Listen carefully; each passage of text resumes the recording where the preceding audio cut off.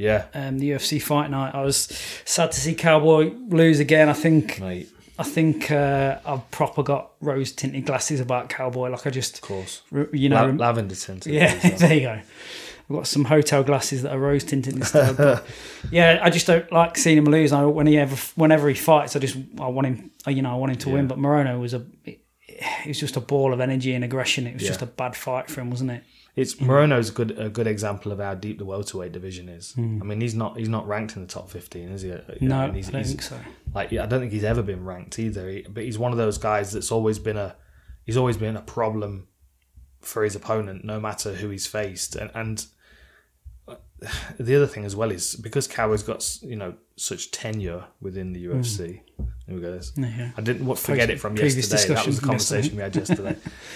Because Cowboy's been around for such a long time, and there's so much footage of him, and you can see his consistencies. And everybody watches Cowboy fights when he's on. You know how he wins and loses. You know where his mental state's at, and you know if you're a fast starter and if you can jump on him, you can back him up. Yeah. It's just Yeah, I've called a couple of Morono's fights, I think. I called his fight against Son Kanan, who's a big power puncher in that division. Zach Otto was problems. Max Griffin as well is a good win, especially now he's kind of turned a corner. Yeah, he's found some form, hasn't he? Yeah. I mean, I don't know. I think Cowboy's going to lightweight. That's what he keeps saying. I don't know why though. This is the thing. Is he going to lightweight because he feels like he'd be more competitive there? Because ultimately, he's not. He's not like big welterweight though, is he? He's not, but he also might be too old to be forcing himself down to lightweight. There's not a lot on him. There's not like he can drop a couple of kilos in body fat. And according to his stats, he's 6'1". Yeah. Like I honestly feel like he should stay at welterweight, and there should be a bracket for these guys where they're not swimming in the same pond anymore. Yeah. Cowboy, Matt Brown, Carlos Condit, unless I mean, you could say like if you put a 3-fight win streak together in the smaller tank, then you can move back over into the big tank.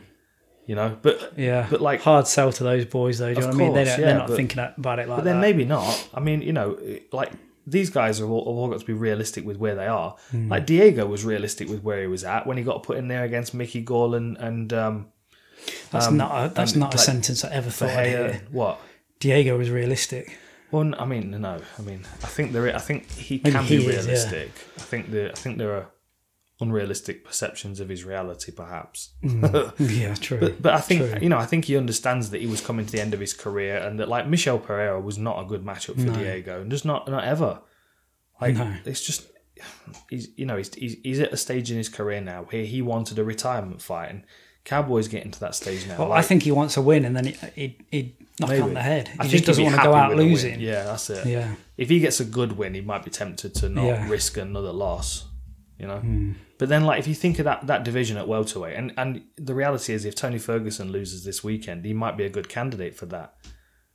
Move up to welterweight and get in that tank with Nick Diaz, Robbie Lawler. Yeah. I mean, who else? I mean, you could put Damian Maya in there. Yeah. You could put there's a whole bunch of guys. Yeah, exactly. Yeah, exactly. Like guys that are just not like. I mean, it'd be a shame to screw them up and throw them away. Do you know what I mean? Like, you're not or at their use peak. them up. Or use them up. This is the other thing. Like Cowboy's getting kind of used up. Like he was used to bump Till. He was used to try and bump Leon.